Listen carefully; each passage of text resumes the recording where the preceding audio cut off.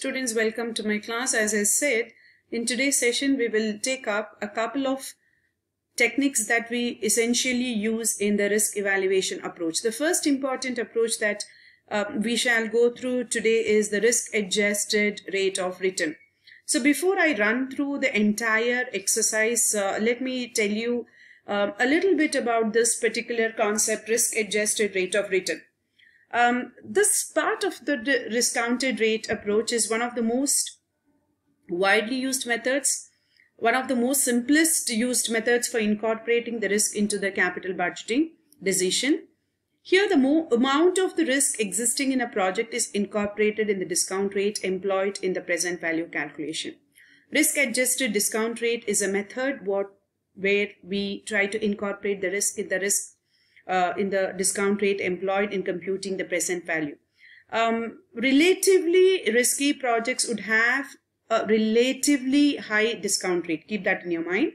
And relatively safer projects would have a relatively lower discount rates.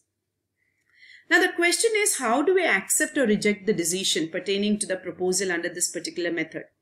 What we can do is, here we can use both the NPV as well as IRR. In evaluating a project under the risk-adjusted discount rate approach, one can use both the NPV as well as the IRR.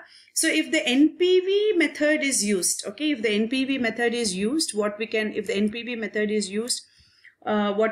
is the NPV would be calculated using the risk-adjusted rate, and if the NPV is positive,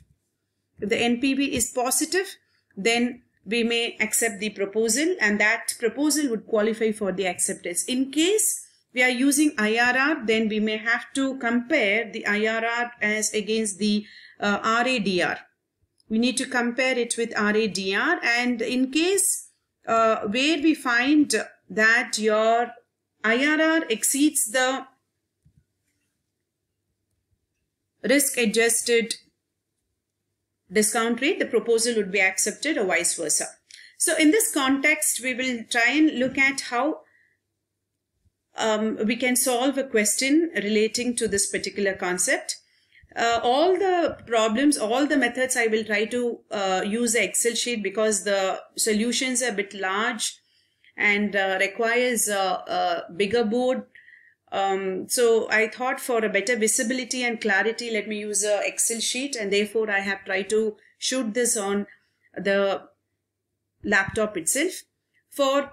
In case you require this entire sheet for your reference in the future, so that you can use the same for your checking and other for the exam purpose, you may mail to me on this address and I shall, however, post it to you. So keeping this in mind, let's quickly go to the question. The question is, determine the risk-adjusted net present value of the following project. And you're given 3 projects, X, Y, and Z. What are the details provided to us? The details given to us are net cash outlay, project life years, annual cash inflow, coefficient of variation. And the details are given to you in terms of numbers. Question is, the company selects the risk-adjusted rate of discount on the basis of the coefficient of variation. And they've given you the COV. What is COV? Coefficient of variation. Coefficient of variation is one of the important measures that helps you to find out the risk and helps you to quantify the risk that's available in a particular project. So in this context, the project X is giving you 1.2, 0.8 and 0.4 respectively. And the RADR is also given to us. The PV factor 1 to 5 years at RADR is provided to us. 0, 0.4, 0.8, 1.2, 1.6, 2, more than 2. RADR is given to you as 10, 12, 14, 16, 18, 22, 25. And the PV of ₹1 for all these are given to you. You need to actually determine the risk-adjusted NPV. The question is, determine the risk-adjusted NPV. So let's quickly go to the solution. Okay. So I'll just take it here itself for the convenience.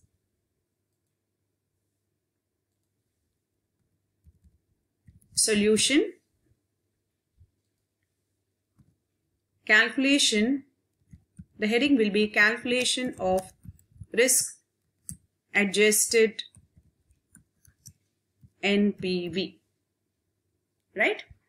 Now we'll take columns like particulars, project X, project Y, and project Z. So let me take this here. So we have project X, project Y, and project Z.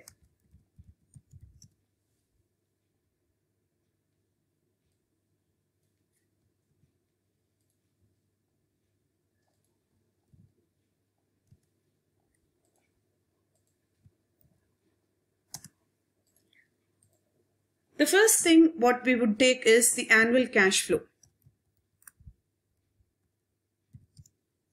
Annual cash inflow. Annual cash inflow is basically the return, the profits that you make. Okay, so that way the project XYZ is making a project inflow of 60,000, 45,000 and 35,000. So let's copy it here, right? So I will take the next step as PVF, present value factor, for 1 to 5 years, right? How do I take the PV? That's very important for you. This can be found using the coefficient of variation. It's given the question, coefficient of variation in case of your project X is 1.2. So what is the RADR for 1.2? Go to this table. 1.2, just look at this, it is 16%. So for 16%, the PV factor of ₹1 for 5 years is 3.274. This is the value. If you look at this, I'll just highlight it, 3.274. So let me copy this. Same way, if you look at project Y, what is the PVF? How do we take the PVF? Go back to check what is the COV. Coefficient of variation is 0.8. Go to this 14% and the PV is 3.433. So take this here, right? Same way Z. So what is the coefficient of variation? 0.4. Compare it with the table which is at the rate of 12%. PV factor for this 12% is 3.605. I'm just taking it there. Now, I need to arrive at the discounted cash flow. So, discounted cash flows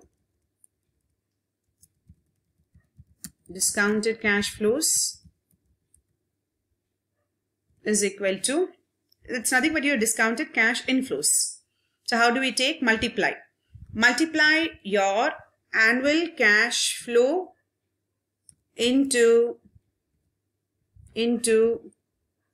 PVF. Okay, so these two will give us 60,000 into 3.274 is equal to 1,96,000.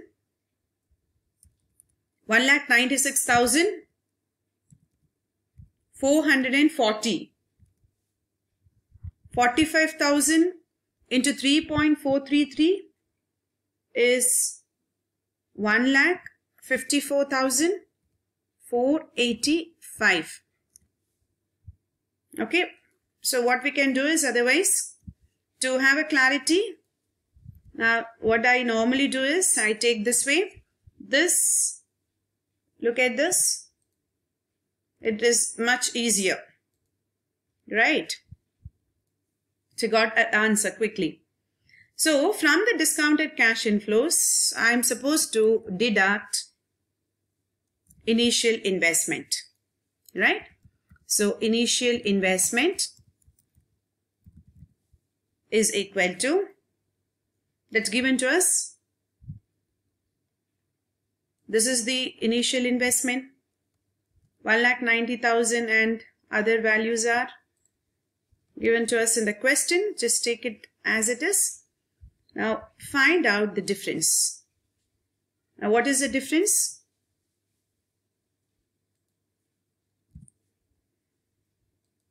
Yeah? Got the answer? So the answer is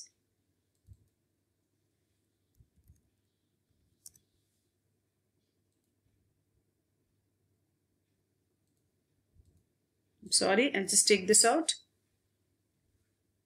This minus this is equal to 6,440. Now, what is the difference? What is this difference? This difference is nothing but your risk adjusted NPV, measured in terms of rupees. It's very important.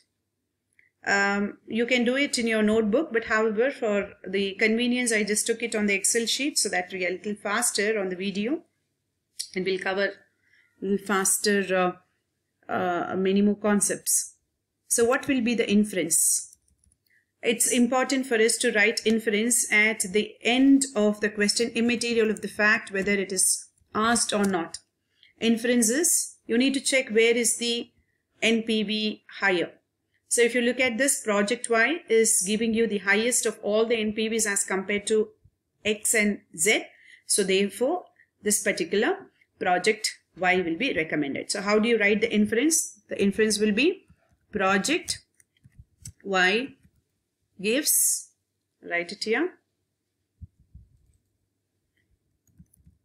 project Y gives the highest NPV, hence it is recommended to accept project Y, right? So this is how we will take it, students. So I think you understood the concept of RADR. It's one of the most simplest and widely used technique to arrive at the risk and thereafter quantify the risk in the project. Thank you.